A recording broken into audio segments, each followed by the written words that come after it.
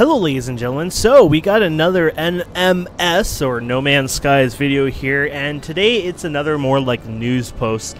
You can get refunds after playing more than 2 hours. In fact, it looks like you're going to be able to do it almost on all the platforms, major platforms. So from what I hear, you'll be able to do it through Amazon, you'll be able to do it through GOG, you'll be able to do it through Humble Bundle, and you should be able to do it on Steam as well as Sony PSN. Basically, what you need to do is contact their support and whatnot.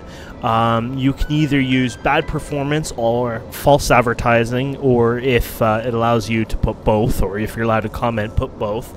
Remember, be truthful. I mean, look up the information. There was a lot of promised features that never came to No Man's Skies. We all know that. Unfortunately, it sucks. Hello Games should be punished for it. No matter how many refunds are made on this, they will never lose the amount of money that they should lose. And don't get me wrong, I think No Man's Skies is a pretty cool game in what it does and what it offers. I'm not trying to go like hating No Man's Skies here, but the devs did promise a lot and they didn't deliver a lot of what they promised. A lot of their interviews were completely just 360. Like, really, it's like, we're adding this. No, we don't even have it. There's not even a footprint. There's not even like a millimeter of, you know, proof that it was even worked on.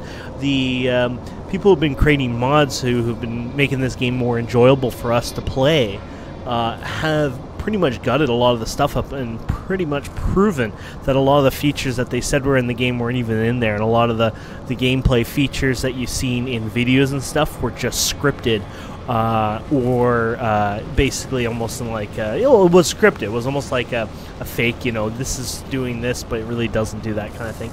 Either way, then of course there's hundreds of you, well, I should say probably tens of thousands of you who have major performance issues. Even on the console, you can easily complain about performance issues. When you're flying on the planet, just boosting around the planet, you get down to 12-14% FPS. That's not acceptable. It really is not acceptable, unfortunately. I'm sure they're like, well, what are we supposed to do? We'd have to make it even worse looking. Well, I'm just letting you know, it's, you know, you advertise it as it is. If you can't give them at least a steady, you know, 30 FPS while flying, that's not my fault, that's your fault. You know, and that's not something that is us as the consumers need to deal with. That's what they as a company needs to deal with. Either way, there's a lot of problems and issues. I thought it would be irresponsible if I didn't say anything to you guys, so I wanted to let you know. So check them out if you want a refund, need a refund, etc. If you're not happy with things, I'd recommend it. I honestly would. It's a good show of sign that people are fighting back, and it gives Hello Games a message that, you know, maybe if they improve their game, people will come back in the future.